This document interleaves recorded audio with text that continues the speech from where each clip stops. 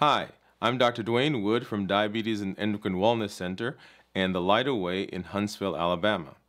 I treat patients with hormonal dysfunction, and I'm sometimes also called a diabetes doctor because the majority of patients I treat are patients who have diabetes mellitus, commonly called diabetes. Today I want to talk about COVID-19, and I want to answer the question, I have diabetes mellitus. What if I get COVID-19? At the time of this taping, according to the Centers for Disease Control, there have been over 5.5 million people diagnosed with COVID-19, and over 170,000 deaths have been attributed to the virus. By now, most of you know that there are certain populations that are at increased risk for complications from COVID-19. The most commonly known are those patients that are elderly. In fact, 8 out of 10 patients that are reported to have died from COVID-19 were over 65.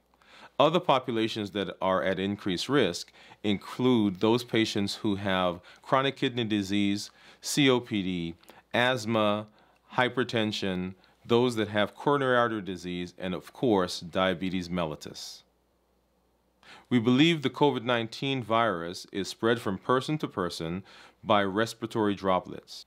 But one of the most common questions I get, however, is, as a person who has diabetes mellitus, am I at risk for contracting the COVID-19 virus?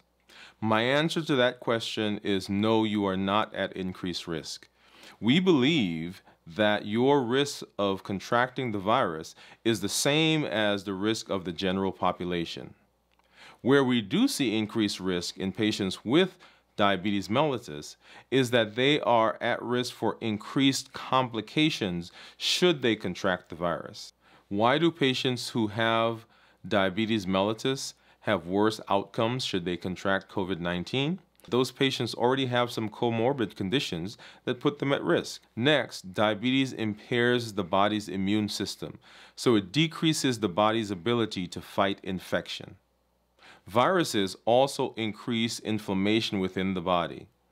The body's inflammatory process is normally used to bring helper cells and other cytokines to a particular area to fight an infection.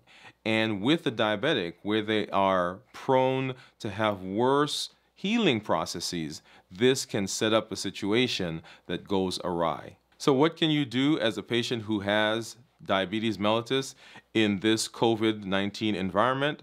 Number one, make sure that you are keeping good blood sugars. Your best way of preventing complications should you contract the COVID-19 virus is make sure your blood sugars are in your target range.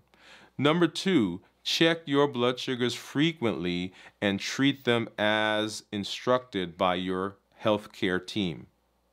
If you are ill, make sure that you contact your healthcare provider and that you follow their directions. Make sure you have your emergency diabetic kit with you.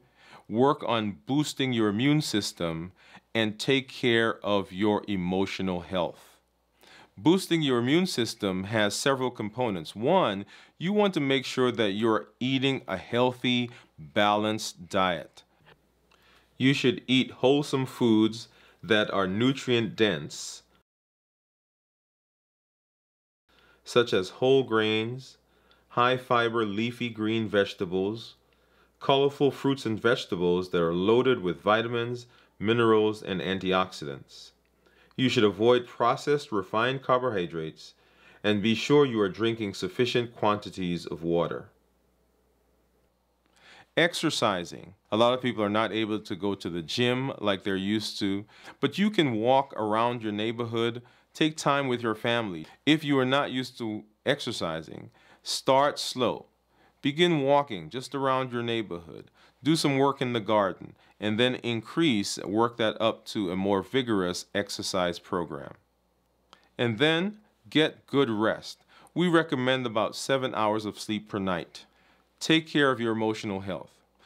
In many cases, you can't change the environment in which you find yourself, but you can change how you respond to that environment. Find something to do. Go walking, go bike riding. Find a hobby to do, something that you've always wanted to do and have not had the time.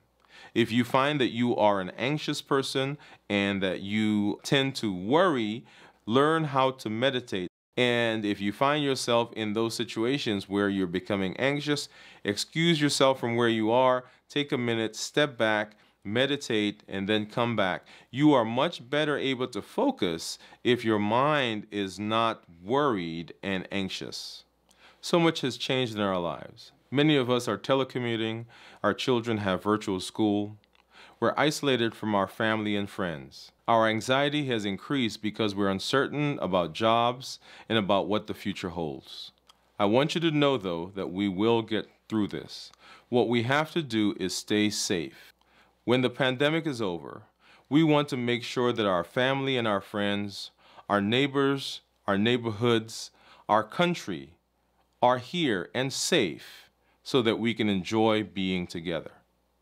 This is Dr. Dwain Woode from Diabetes and Endocrine Wellness Center and The Light Away, educating the public for a better you.